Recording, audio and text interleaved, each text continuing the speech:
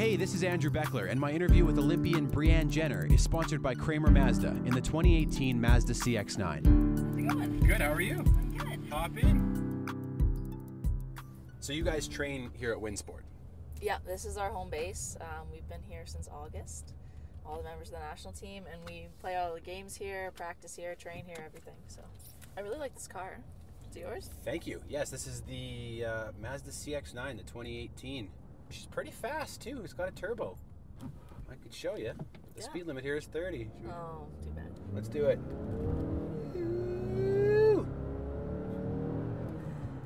Wow.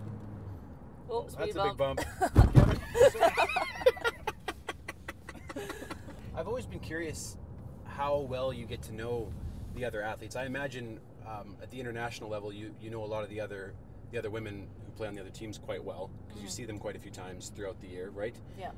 But do you get to know any of the athletes in other sports at all? Yeah, that's the cool thing about the Olympics. I mean, when we go to a World Championships, it's just all hockey, and it's a really cool experience. But the Olympics, you get to meet like all of Team Canada, and you're part of a bigger Team Canada.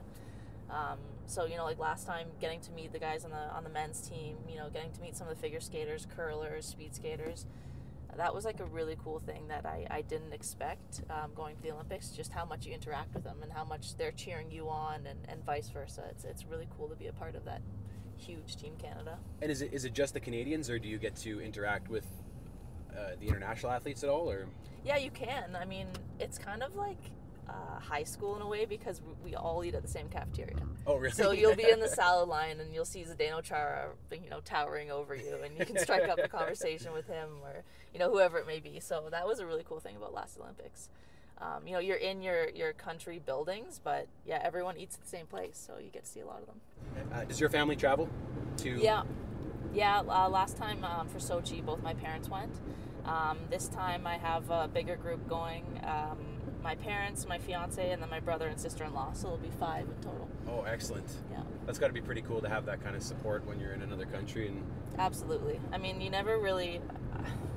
can't get to the Olympic level, I don't think, by yourself. I mean, my parents sacrificed so much for me to play hockey. You know, they drove me, you know, everywhere around the province. They sacrificed a lot, and you know, it's really great to be able to share those Olympic moments with them. Thank you. Nice. Thank you. All right. Life is good.